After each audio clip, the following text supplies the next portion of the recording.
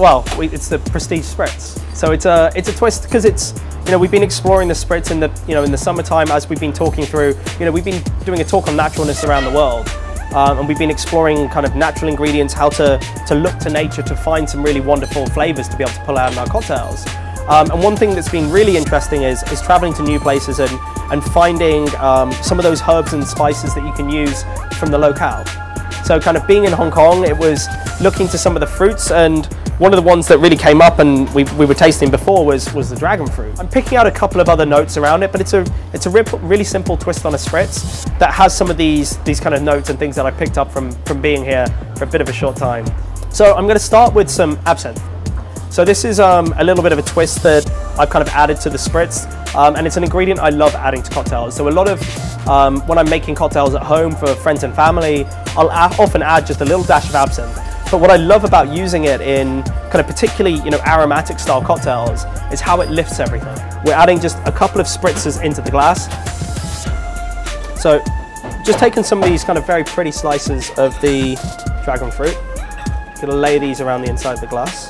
And I'm going to use some Martini Rosso alongside it. So a richer style vermouth. It's got a bit of sweetness, but it's also got this lovely kind of, it's almost quite a green herb style spice to it. So a bit of oregano, a bit of thyme, a bit more of those kind of food-led spices. So it gives a nice richness. So you get a lot of kind of citrusy notes from the dragon fruit, and this kind of balances with a bit of a spice.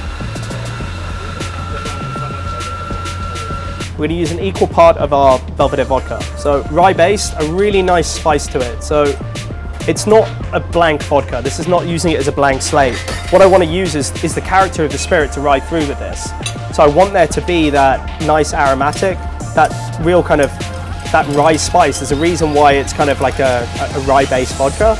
It's there for a reason. It's there to add a flavor to the drink. So as you drink through it, it's got this really nice, this kind of Brazil nut spice that kind of comes through. So it balances really well against these different aromatics we're starting to get in the drink. And then I want to start to have a little bit of a contrast. So use a little touch more of our beautiful dragon fruit. Then I'm going to use some fresh mint on the top. And I'm not going to add this within the cocktail. I want this as just the aromatic. So it's partly an association we have. So mint it's a freshness, but it's also a really cooling style herb. So you have something that's got a spice on the base. You've got this richness of the Belvedere and this creaminess and this spice from the Martini Rosso. And then just balanced as a really gentle Spritz, so a little bit of bitterness from the tonic. And just to cut through that sweetness and give the length back, a little touch of soda. So all we're going to do is going to take a couple of nice sprigs of the mint. I really want to get a good aromatic to the top of this. So a good bunch of mint. And just gently spank to release some of those notes from the top and just placed right alongside. So as you go to stir it or to take a sip, get this huge waft of the mint on the top, but it won't have any of that kind of greenness in the actual drink. There's a bit of a citrusy note that comes through from the dragon fruit. You've got a little hint of the absinthe that just lifts everything up.